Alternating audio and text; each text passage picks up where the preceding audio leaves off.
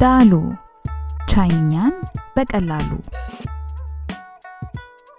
ንግግር ምዕራፍ 21 መንገድ ላይ ቁጥር 2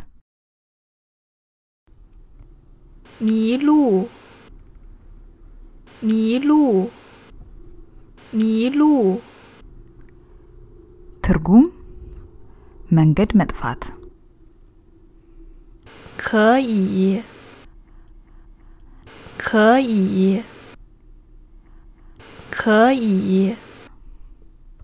ትርጉም መቻል帮助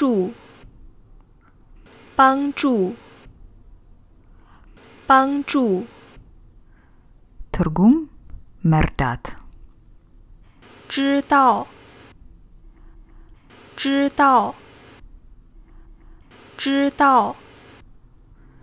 ትርጉም ማወቅ怎么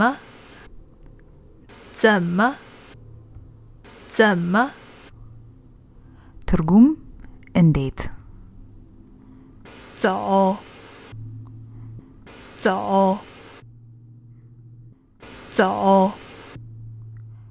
ትርጉም መራመድ ወይም መጓዝ走路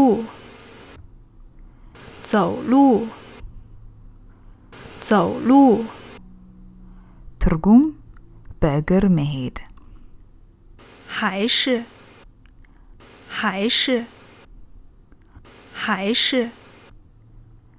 ትርጉም ወይስ开车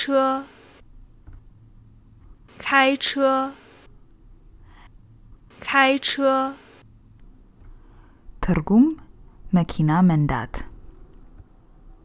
大学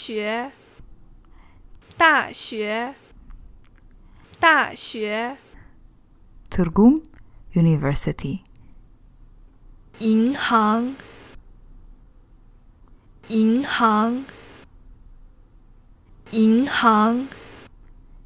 ትርጉም ባንክ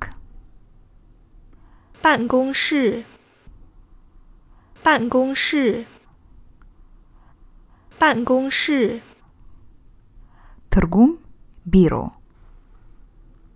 ሊ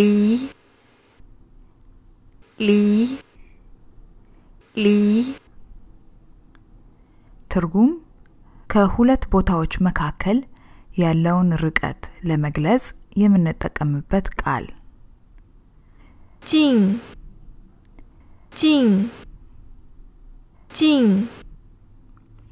ትርጉም ቅርብ远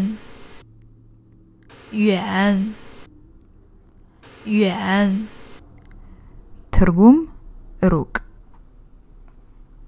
የሰው ሀገር ሆኖ መንገድ የማይጠፋበት ሰው የለም መንገድ ከጠፋባችሁ አንድ መንገደኛን አስቁማችሁ መጠየቅ ሊኖርባችሁ ይችላል በመጀመሪያ መጥፋታችሁን ለመግለጽ 对不起我迷路了 ማለት ይችላሉ 对不起我迷路了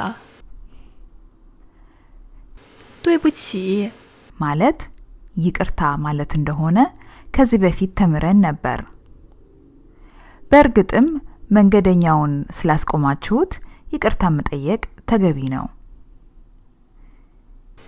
ሚሉ ማለት ደግሞ መንገድ መጥፋት ማለት ነው በነገራችን ላይ ሉ ማለት መንገድ ማለት ነው ለምሳሌ አዲስ አበባ ውስጥ የሚኖሩ ቻይናውያን ቦሌ መንገድን ቦሌ ሉ ብለው ነው የሚጠሩት ስለዚህ መንገደኛውን 对不起我迷路了 ማለት ይችላሉ 对不起我迷路了 ለ ማለት ደግሞ ከዚህ በፊት እንደተማርነው የተፈጸመን ተግባር ለመግለጽ የምንጠቀምበት ቃል ነው ቀጥላችሁ እርዳታ መጠየቅ ከፈለጋችሁ 你可以帮助我吗 你可以帮助我吗你可以帮助我吗 ብላችሁ መጠየቅ ትችላላችሁ። ልትረዳኝ ወይም ልትረጂኝ ትችያለሽ ወይ ወይም ትችላለህ ወይ ብሎ እንደማለት ነው። 可以 ማለት መቻል ማለት ነው። ያለፈው ምዕራፍ ላይ ስለ ቋንቋ ስንማር 会 ማለት ከችሎታ ጋር የተያያዘ መቻልን የሚያመላክት እንደሆነ አይተን ነበር። 可以 ብለን ደግሞ ፈቃደኛነትን መጠየቅ እንችላለን። 帮助 ማለት መርዳት ማለት ነው። ለምሳሌ እኔ እሱን እረዳለሁ ለማለት 我帮助他 ማለት እንችላለን። 我帮助他 እንላለን።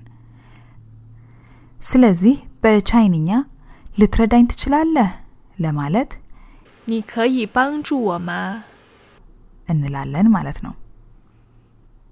你可以帮助我吗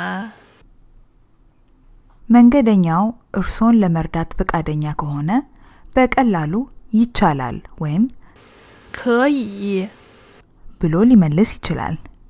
可以可以 ማወቅ ለማለት 知道 እንላለን። 知道知道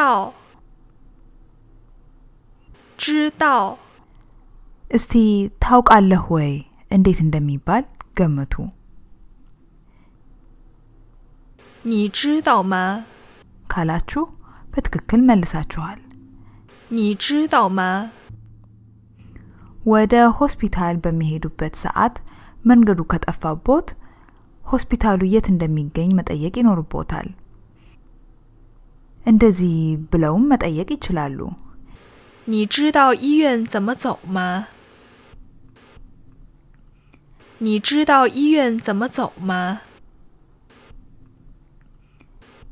你知道医院怎么走吗 የዚህ አረፍተ ነገር ትርጉም አንተ ወደ ሆስፒታል እንዴት እንደሚኬድ ታውቃለህ ነው። 怎么 ማለት እንዴት ማለት ነው። 走 ማለት ደግሞ መራመድ ወይም መሄድ እንደማለት ነው። ስለዚህ ወደ ሆስፒታል እንዴት እንደሚኬድ ታውቃለህ ብሎ ለመጠየቅ 你知道医院怎么走吗 እንላለን ማለት ነው። 你知道医院怎么走吗 አንድ ቦታ ለመሄድ በመኪና አሊያም በእግር መጓዝ ይችላሉ።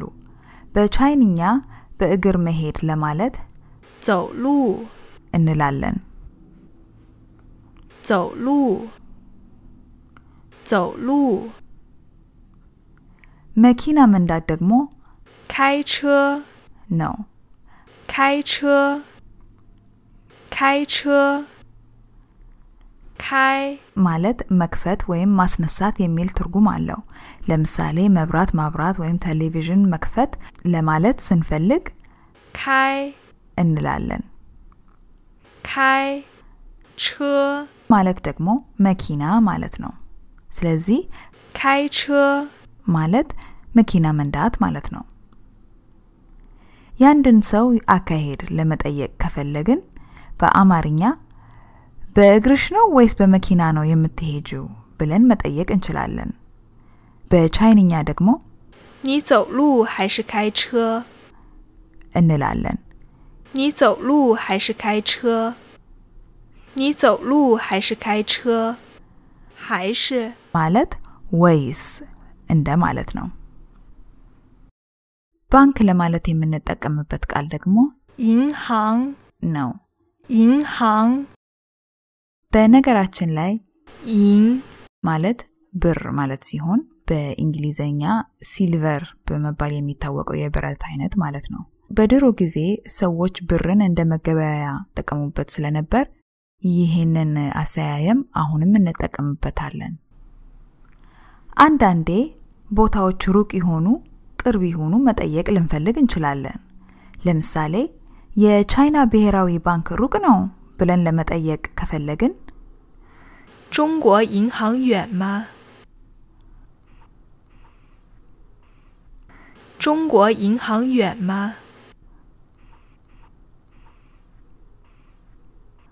ብለን መጠየቅ እንችላለን።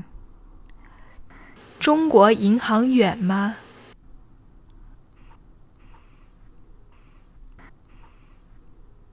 እንደገመታችሁት 远 ማለት ሩቅ እንደማለት ነው።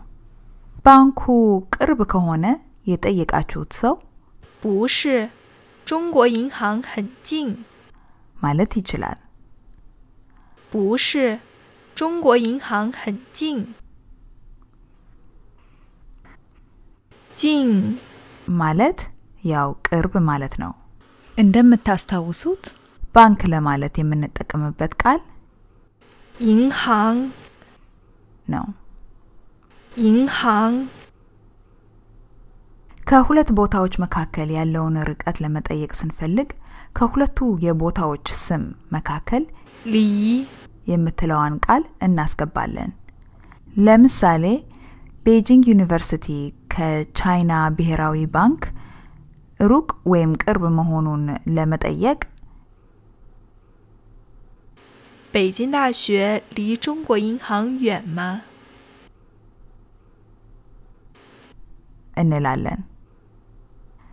北京大学离中国银行远吗?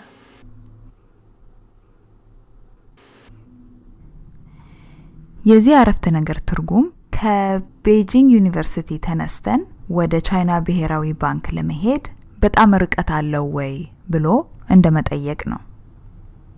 北京大学离中国银行远吗?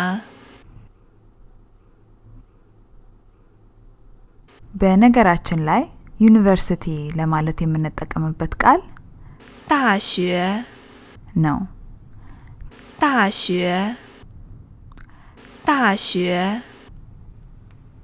大 ማለት በፊት እንደተማርነው ትልቅ እንደማለት ነው። 学 ማለት ደግሞ መማር ወይም ማጥናት እንደማለት ነው። ሁለቱን አንድ ላይ ስናቀናጃቸው ዩኒቨርሲቲ በእርግጥም ከፍተኛ ትምህርት የሚካሄድበት ስፍራ መሆኑን ያመለክታል።